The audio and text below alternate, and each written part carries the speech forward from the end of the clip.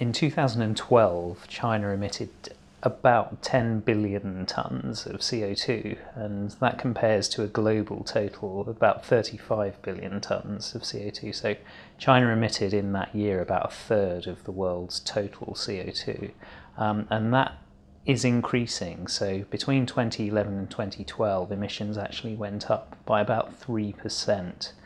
What's important though for China is its emissions intensity, and that means the emissions per unit economic output, and the emissions intensity in China continues to fall. So it's falling at about 4% per year at the moment, and at the moment it looks as though it's on track to meet its 2020 target.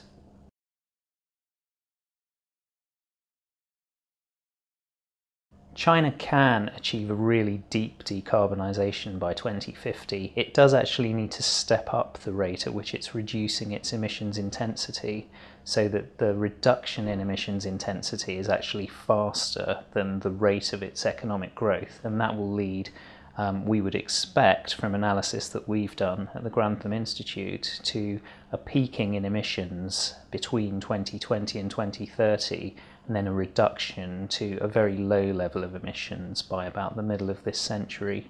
And that would depend on the deployment of a range of low carbon technologies across all sectors of its economy.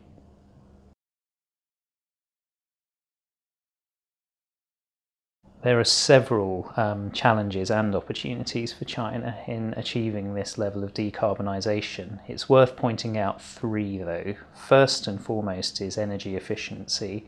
There's going to be a continued and huge urbanisation in China over the coming decades, which has already begun.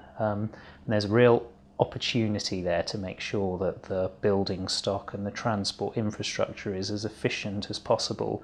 There could be very large energy savings and emission savings from that. The second area is deep decarbonisation of electricity. China's still about 3/4 dependent on coal for its electricity generation.